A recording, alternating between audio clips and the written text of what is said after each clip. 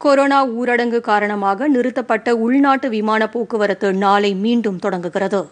Corona தொற்று பரவலை கட்டுப்படுத்தும் விதமாக கடந்த மார்ச் மாதம் 25ஆம் தேதி முதல் கடைபிடிக்கப்பட்டு வரும் ஊரடங்கின் ஒரு பகுதியாக உள்நாட்டு மற்றும் சர்வதேச விமான போக்குவரத்தும் நிறுத்தப்பட்டது. 2 மாதங்களுக்கு பிறகு உள்நாட்டு விமான போக்குவரத்து மட்டும் நாளை தொடங்க உள்ளது. நாட்டின் பல்வேறு முக்கிய நகரங்களுக்கு இடையே சுமார் 380 விமானங்கள் இயக்கப்பட உள்ளதாக விமான போக்குவரத்து துறை தெரிவித்துள்ளது. தில்லி விமான நிலையத்தில் முதலாவதாக 3வது முனையத்தில் வர்த்தக ரீதியான பயணிகள் விமான சேவை தொடங்கும் என்று தில்லி விமான நிலைய ஆணையம் கூறியுள்ளது. விமான நிலையத்திற்கு வரும் பயணிகள் அனைவரும் கைகளை சுத்தப்படுத்த ஏதுவாக தானியங்கி முறையில் கிருமி நாசினி தெளிக்க ஏற்பாடு செய்யப்பட்டுள்ளது.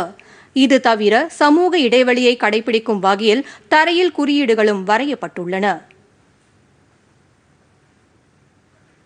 இதனிடையே விமானம், ரயில் மற்றும் மாநிலங்களுக்கு இடையிலான பேருந்து பயணம் உள்ளிட்ட உள்நாட்டு பயணத்திற்கான புதிய வழிகாட்டு நெறிமுறைகளை மத்திய சுகாதாரத்துறை அறிவித்துள்ளது. இதன்படி அனைத்து பயணிகளும் தமது செல்போன்களில் ஆரோக்கியா சேது செயலியை கட்டாயம் பதிவிறக்கம் செய்ய வேண்டும். விமான நிலையங்கள், ரயில் நிலையங்கள் மற்றும் பேருந்து நிலையங்களிலும் விமானம், ரயில் மற்றும் பேருந்துகளிலும் கொரோனா தொடர்பான முன்னெச்சரிக்கை நடவடிக்கைகள் பயணிகளுக்கு அறிவிக்கப்பட வேண்டும்.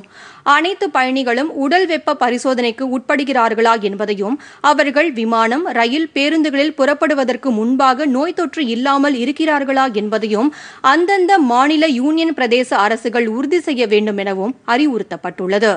சமூக இடைவெளியை கண்டிப்பாக பின்பற்றுவதை உறுதி செய்வதோடு விமான நிலையங்கள், ரயில் நிலையங்கள் மற்றும் பேருந்து நிலையங்களை கிருமிநாசினி மூலம் அவ்வப்போது சுத்தம் செய்வதுடன் பயணிகள் கை கழுவ தேவையான சோப்பு மற்றும் கிருமி நாசினிகளை வைத்திருக்க வேண்டும் என்பது உள்ளிட்ட நிபந்தனைகள் தெரிவிக்கப்பட்டுள்ளன.